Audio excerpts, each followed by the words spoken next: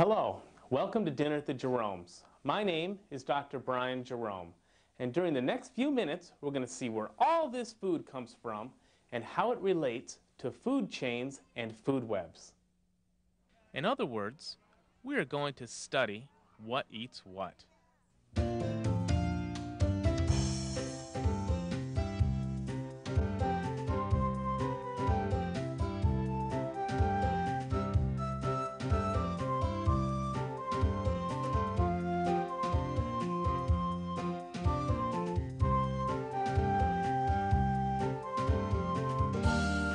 I like to come to the dinner table with a good appetite because I want to sample many different types of food.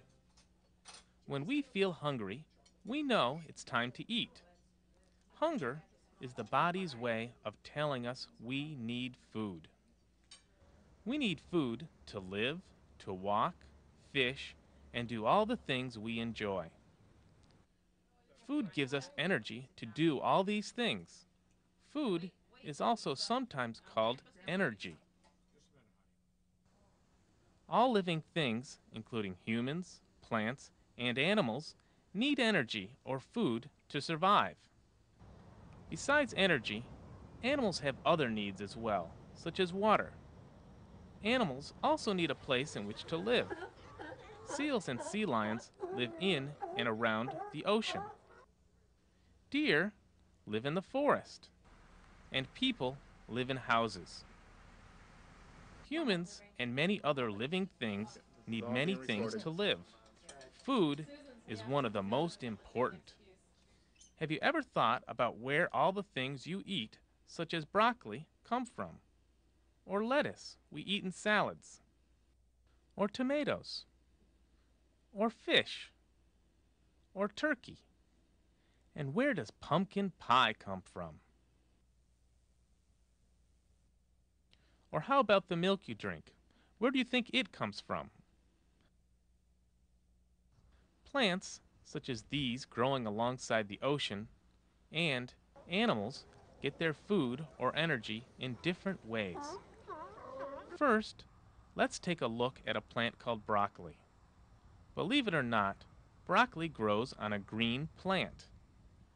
Broccoli is a plant that makes its own energy from water, gases in the air, nutrients in the soil, and the sun. Plants like these flowers are called producers because they produce their own energy. People eat lots of things that come from producers or plants, such as apples that grow on apple trees. Baked squash, seen here, comes from this vegetable that is attached to this plant. And even popcorn comes from a plant. It comes from the ears of the corn plant. On our dinner table is a salad that is made up mostly of lettuce.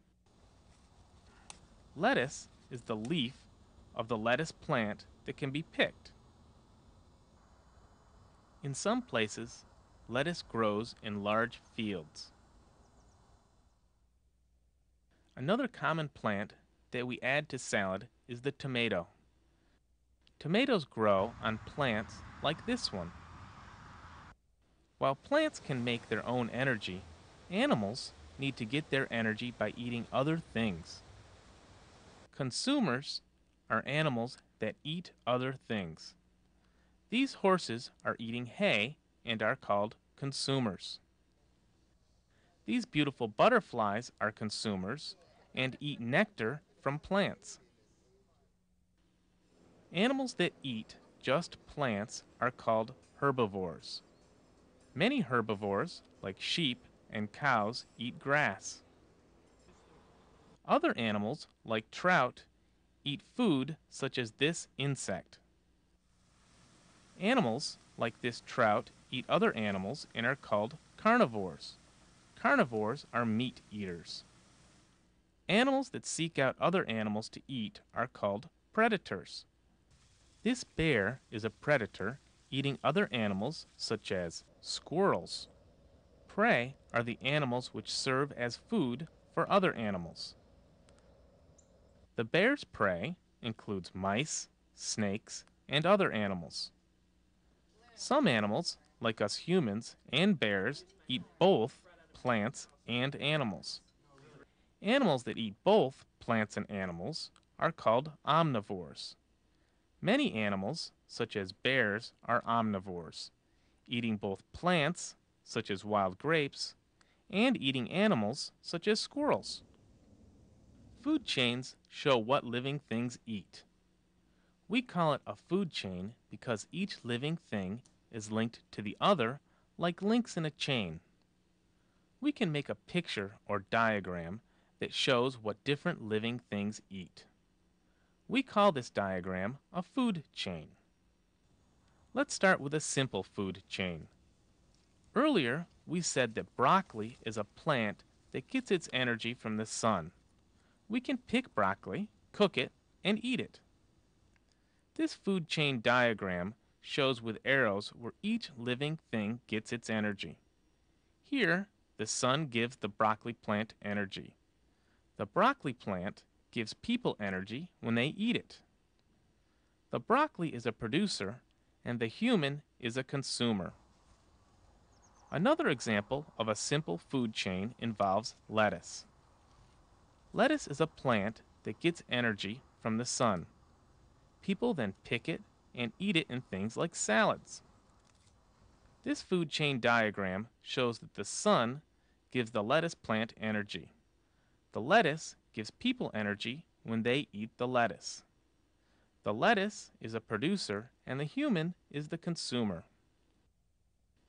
Let's look at one of our favorite drinks, milk. Milk comes from cows. Cows eat plants such as grass, and they use the energy from the grass to make milk. Farmers milk the cows with special machinery, and then we drink the milk. This is the end of the food chain. This food chain is a little longer. You can see the sun gives the grass energy, and then the grass is eaten by cows, which create milk that we drink. In this food chain, grass is a producer, with the cows and people being consumers. Let's look at a carnivore, a trout. Trout taste great. Trout live in streams where many plants make their home. In this stream live many different kinds of small plants shown here. These tiny plants are often eaten by small insects that live in the water. These insects are also eaten by trout. The trout are sometimes caught by humans and then are cooked for a meal. In this food chain diagram, we can see that the sun provides energy to the tiny plants, which are eaten by insects, which are eaten by trout, which then are sometimes eaten by people. The plants are the producers, and the insects and the trout and humans are consumers. Now the main feature of our dinner, the turkey. Sorry to say, but this turkey was once a bird that lived on a farm. Or in the wild, such as these in this flock. Turkeys are omnivores and eat both plants, such as corn, or they eat insects, such as grasshoppers. Let's suppose our turkey ate grasshoppers.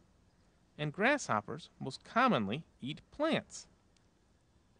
These animals put together in a food chain look like this, with the sun supplying energy to plants, which are eaten by the grasshopper, which is eaten by the turkey, which is then eaten by humans. The plant is a producer, with all the other animals being consumers. I've had enough to eat for now. Why don't we take a walk before having dessert? There's a pond nearby that I'd like to show you. Let's go.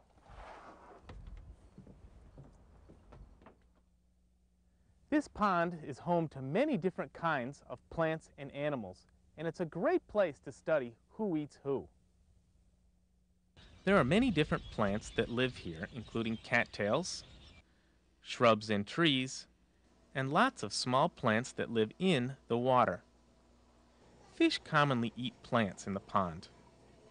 Beavers with strong jaws and large teeth also eat plants, such as trees, and use them to make their houses as well. Salamanders, which also live in this pond, can also feed on plants. Crayfish will also eat small fish and salamanders, as well as many different kinds of plants. This raccoon is an omnivore. It eats fish, salamanders, plants, and even crayfish. All this eating is represented in something called a food web. A food web is like a spider's web. It is made of many different strands woven together. A food web is made of many food chains. It is a better picture of what really occurs in nature. This is a diagram of a food web. Each arrow shows that energy or food is eaten. You can see that the plants serve as food to fish, insects, salamanders, beavers, crayfish, and raccoons. Insects are eaten by fish, crayfish, and salamanders. The raccoon can eat the fish, salamander, crayfish, and plants. And the crayfish eats small fish, salamanders, and plants. Our food web is missing an important living thing called decomposers. Decomposers, like fungi, work to break down dead plants and animals. Without decomposers, dead things would never decay or rot away. Decomposers are at work in many places, like in your kitchen on foods like cheese, bread, and fruit. Decomposers in the pond act on plants like cattails, and on dead fish as well. The decomposers at work here are small living things called bacteria that you can't see with the naked eye. In fact, a single glass of water contains thousands of bacteria. Our food web looks like this when we add decomposers. Notice that all the plants and animals can be broken down by decomposers when they die. The decomposers return important chemicals and matter to the living plants and animals in the pond. It's been fun looking at life here in the pond. Let's head back to the house and have some dessert. Pumpkin pie, my favorite. Take a minute to think about how pumpkin pie fits into food chains and webs, and talk about it with your teacher after the video. I hope you've enjoyed dinner here at the Jeromes and seeing how different foods fit into food chains and food webs. I am sure it'll give you something to think about next time you sit down for dinner.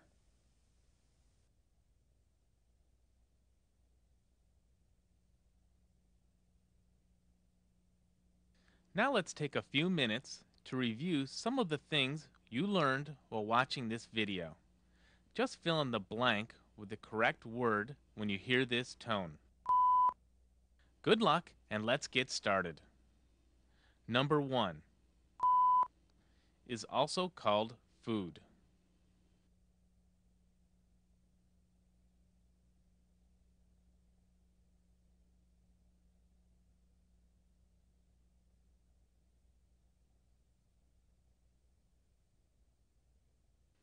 Number 2, plants make their own food and are called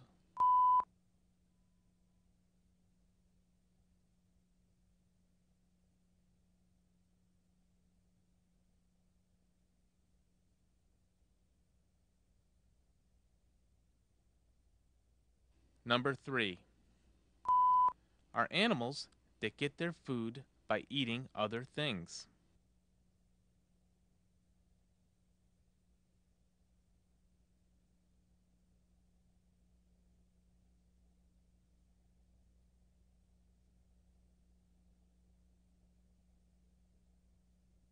Number 4, animals that eat just plants are called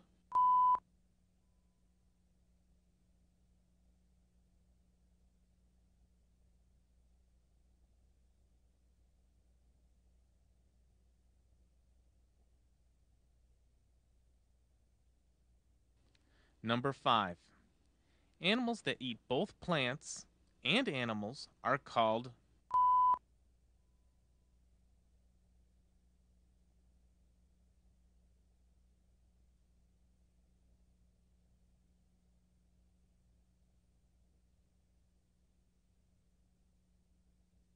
Number 6. This diagram is called a food.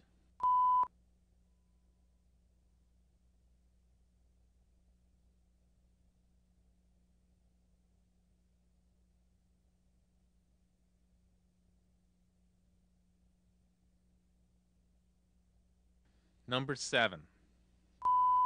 Are animals that eat meat.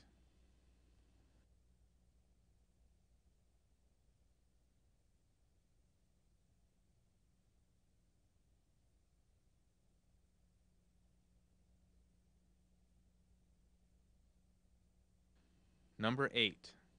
This diagram is called a food.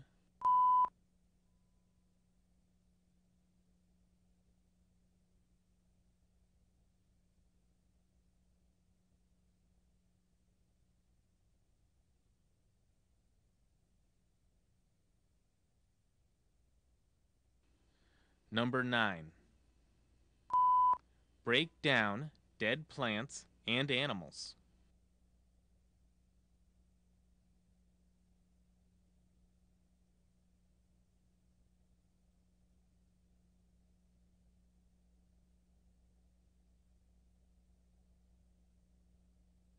Number 10. Food chains and food webs show how living things get.